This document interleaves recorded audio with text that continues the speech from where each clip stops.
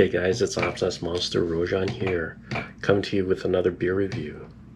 So tonight's beer is going to be the last beer in the Collective Arts series of The Origin of Darkness. The last beer in the series is a collaboration with Lervig. It's a brewery that's out of Norway. And today's beer, it's going to be a milkshake Imperial Stout. It's aged in bourbon barrels with peanut butter and chocolate. So this is going to be pretty thick, hopefully pretty sweet, just by judging from the ingredients here. And as always with Collective Arts, I gotta plug the artist, gotta plug the artwork. So today, well, it doesn't change, but the artist I gotta plug is Pedro Correa from Brazil. So let's get on with the beer review.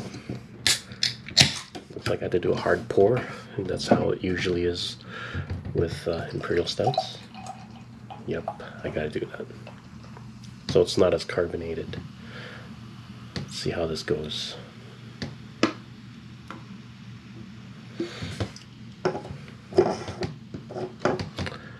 Okay, get the aroma here.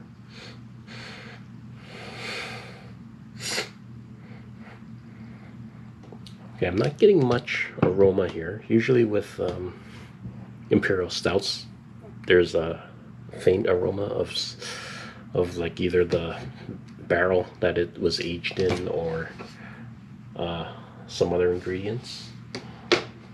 But maybe a scent will come out during the course as I drink this beer. But let me just sample this, see how it is on the palate.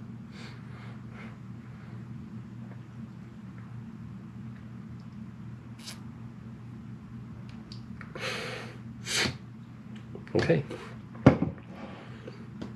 like I said, it's pretty thick. I can taste a little bit of the peanut butter. I'm not getting the aroma out of it. I am getting a lot of the chocolate flavors there. There's supposed to be some lactose in this, so it's a little bit full-bodied. But as I said, that was only one sip, so as I said, probably more flavors will come out during the course as I drink this beer. But that's what I think of this beer here, of Collective Arts Origin of Darkness. It's the very last beer of the series that I've had from this line, so I'm going to probably move on to other different beer styles and brands and breweries and stuff. So if you like the video, just leave a like, subscribe to my channel, and leave a comment. So until then, travel and drink well.